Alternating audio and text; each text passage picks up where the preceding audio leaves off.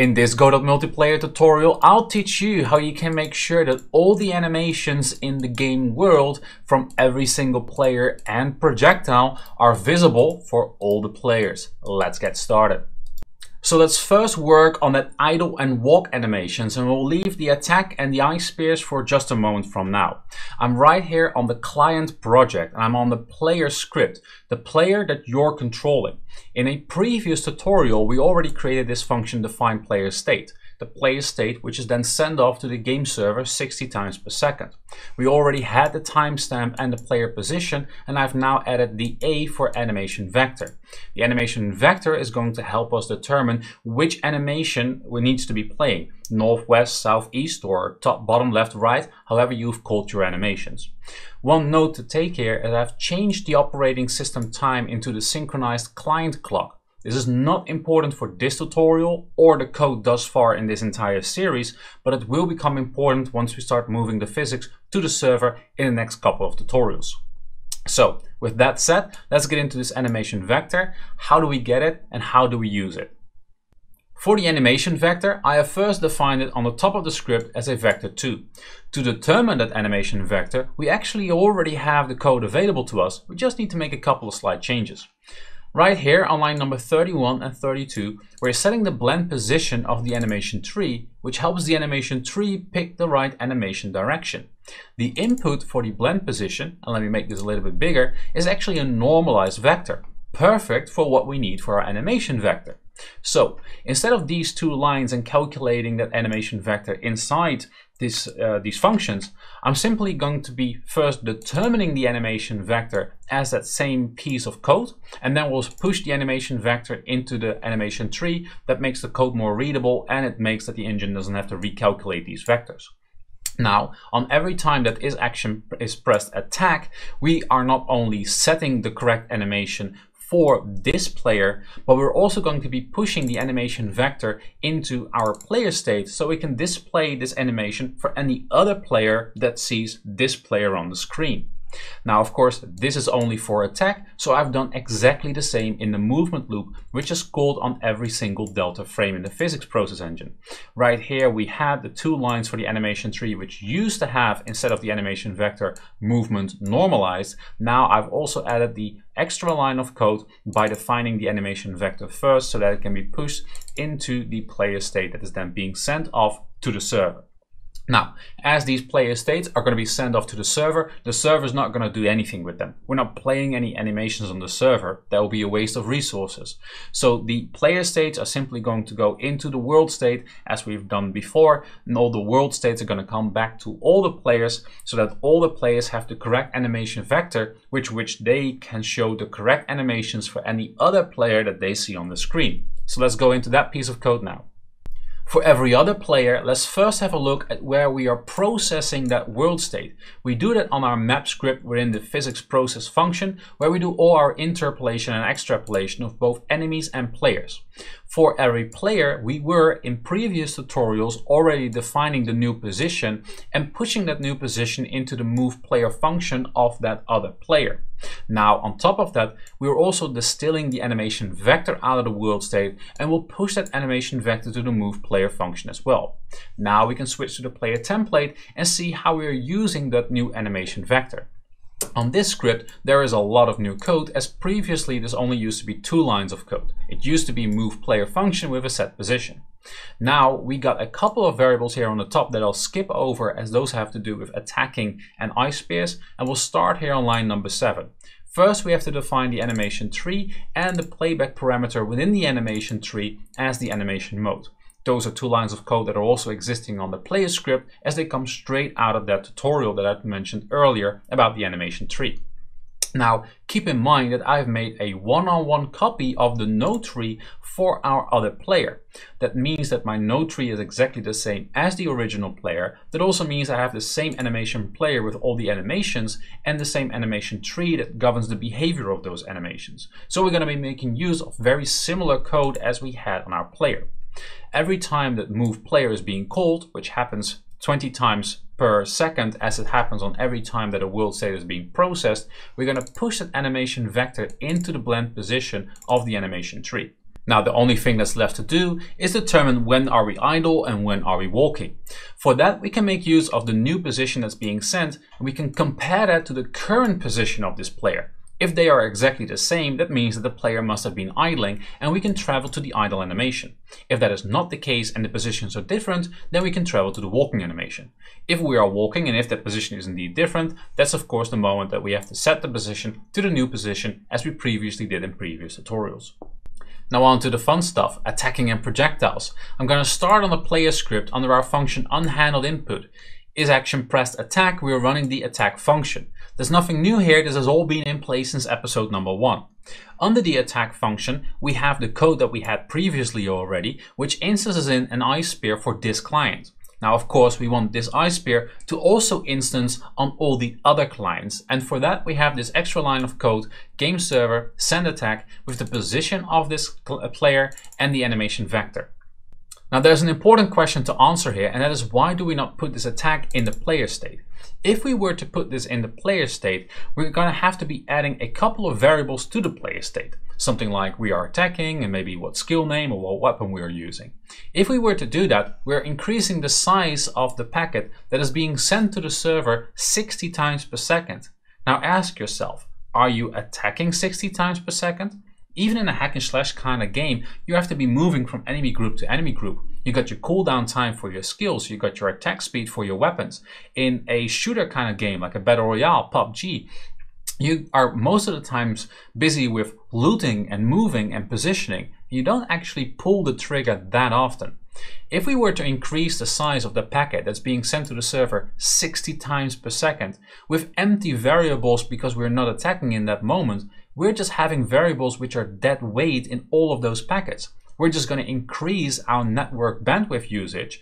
That's basically going to make our players unhappy. Plus, once the player state arrives on the server has to be doing a check with probably an if function if there's actually an attack in that player state. It has to be doing that check 60 times per second for every single player. In other words, we're going to be burdening the server with doing a lot of if checks, with most of the times will be invalid or not true. So we're basically using a lot of server power for nothing. So instead of burdening the network and instead of burdening the server with all those requirements, we're just going to be sending this attack straight off to the server. So we only need to use the network bandwidth for the attack we're actually doing, and we only use server capacity the moment an attack actually happens.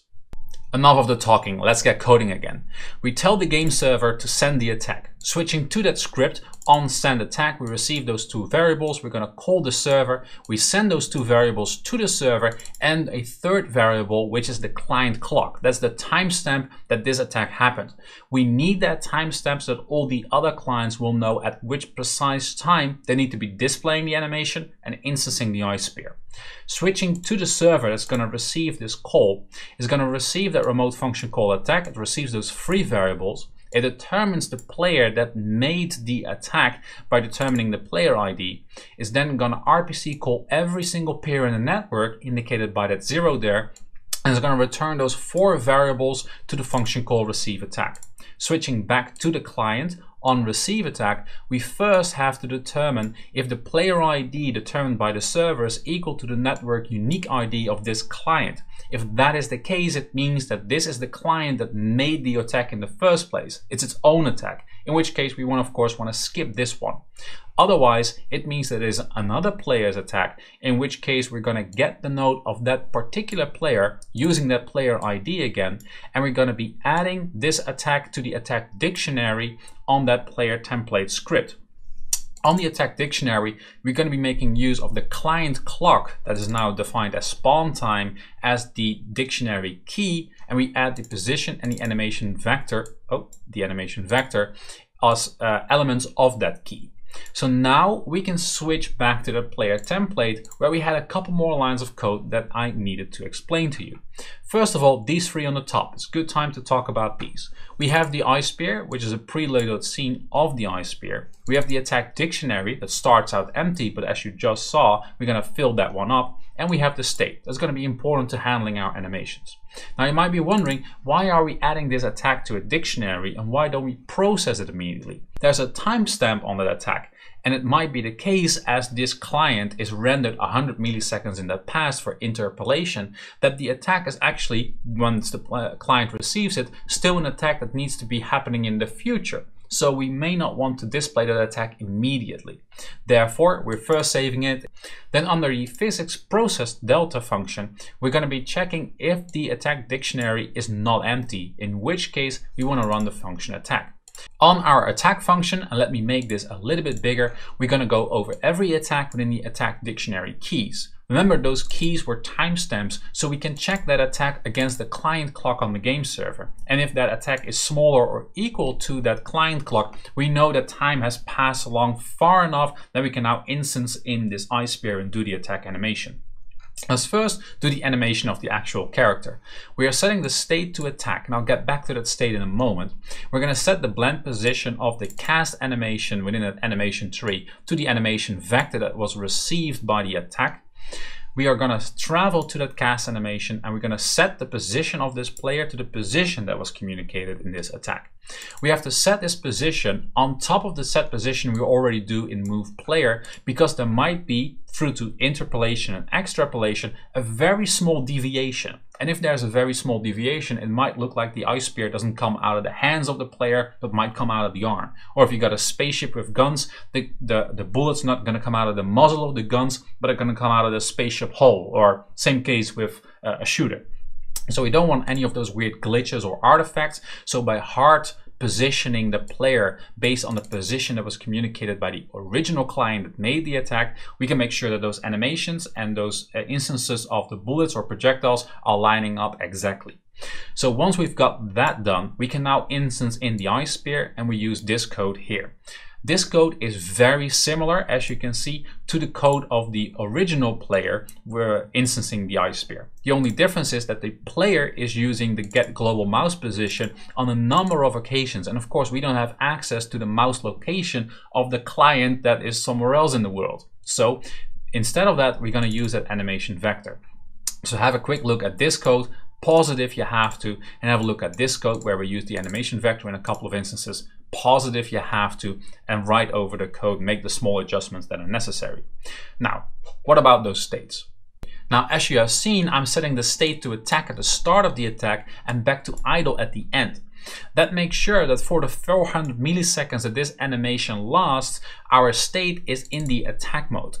If we were to continue the code as is, 15 milliseconds later, a new world state is going to come in, and this move player function is going to be called, which is going to set the animation mode to either travel to idle or travel to walk. We don't want that. We want that animation to stay on attack as long as that animation needs to be happening. So I'm going to make a small adjustment to the code here. On move player, we're first going to check if the state is not attack, and only if it's not attack, we're going to allow the code to run. On top of that, I've set the states here to idle and walk for the idle and walk moments. We're not really doing anything with idle or walk states, but this could be the start of the implementation of a finite state machine within this other player script. Now there's one less change we need to make this code fully functional, and I can show you a demonstration. On line number 40, we got iSphere instance original false, and we only have this line of code for any iSphere that is instanced when it originates from another player and not the actual player that you're controlling. The original is a new variable on the iSphere script with a default value of true. So that means that original will only remain true for the iSphere which actually originates from the player that's being controlled. Now, on iSphere body entered, we can not only check for is in group enemies, which we did originally since episode number 1, but we can also check if original is true, if this is the original iSphere of the original caster. Only in that case, we're going to run the onHit function on the body that was hit, in this case, a werebear. If we were not to implement these changes, then every single client that witnesses that iSphere hitting that werebear is going to hit the onHit function. In other words, the amount of hits the werebear takes is going to be equal to the amount of players on the map. That is of course completely undesirable. So we need to make sure that no on-hit functions are being called for any instances of iSpheres that originate from other players. Now all that's left for me is to give you a quick demonstration. As you can see, I'm moving around on my client on the left side, and the client on the right side is displaying this other player with all the correct animations, both walking and idling. And when I shoot an ice spear, the ice spear is instanced on both sides, both clients, and of course we can still, most importantly, kill ourselves some weirdos. That was it for today, guys. Hope you like it. If you did, smash that like button, hit subscribe. Don't forget that little bell icon to make sure that you don't miss out on the next tutorial in this multiplayer series. In the next tutorial, we're going to be having a look at moving the physics from the client to the server. Currently, the client is still doing the hit detection for when the werebear actually needs to receive a hit. That is very exploit sensitive, and we won't want our players to be able to exploit. So by moving our physics to the server, we're going to be making sure that our clients cannot exploit and we get more fair and equal gameplay. Get ready for that one, and until then, keep on gaming, keep on coding. See you later, guys.